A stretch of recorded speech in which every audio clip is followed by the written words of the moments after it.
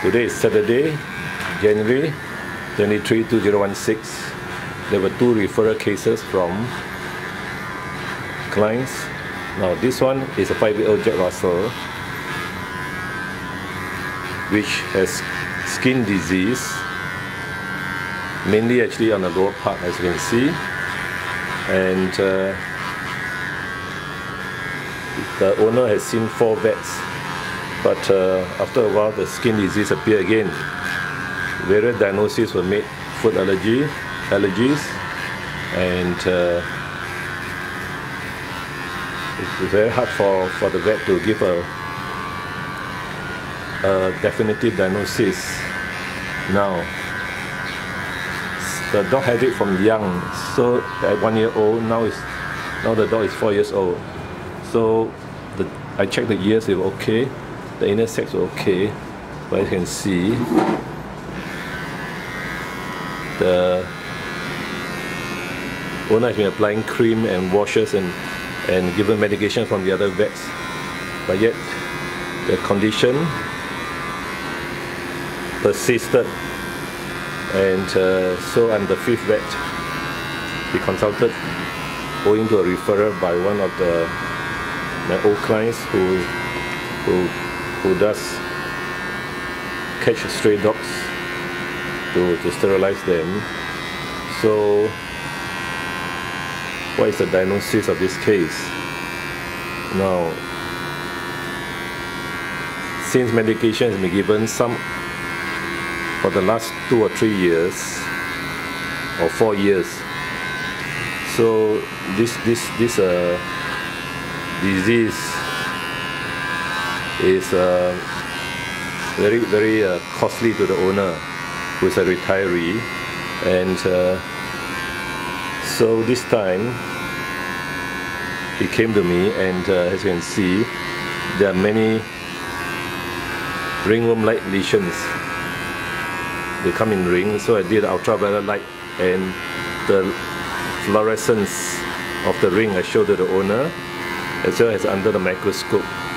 So in this case, today, this dog is suffering from generalized ringworm, and it's been treated by the owner for the last 4 years. So what happened is the environment, the place where the dog lives and the towels were all contaminated with ringworm. So when it's cured, either through steroid or through some medication like ketoconazole given by one vet, the disease came back again, so he goes to another vet. So when a disease comes back, he goes to the 3rd vet, and then the 4th vet. So there was no time for review by any of the 4 vets, and also none of them, according to him, told him that the dog had ringworm, although they do skin scraping and checking. Now this second case is an 11-year-old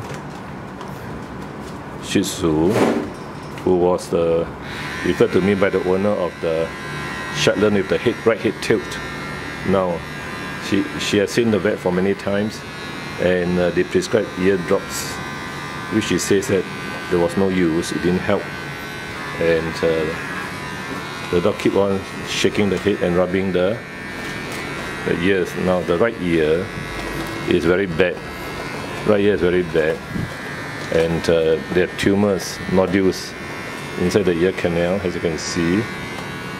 There are nodules inside, so the whole ear is blocked.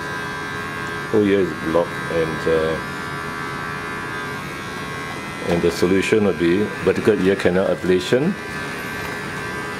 Now I will try and focus and see. This is an 11-year-old Shih Tzu who doesn't like people to touch his ears. Come.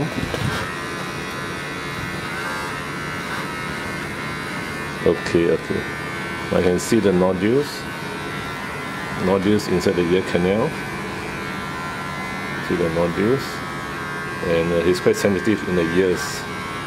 So this one, the solution is to solution is to remove the vertical canal It's called vertical ear canal ablation, and that will solve the problem of these dogs' smelly ears and scratching. So there's a surgical solution. But the vets always recommend the ear drops. Now, as for this dog with ringworm, as you can see, I need to sedate him because he was very nervous, and to do a good shave, and then the owner will apply the antifungal wash and every 3 days or every 2 days, and take medication and cream. And in most of my cases, they do recover, but the environment must be kept clean with towels, bedding, and other places where the dog sleeps on, because this normally contact. Okay. So these are the 2 cases seen today. Saturday, January 23rd, 2016. Both are referrals from clients. Papaya West, Singapore.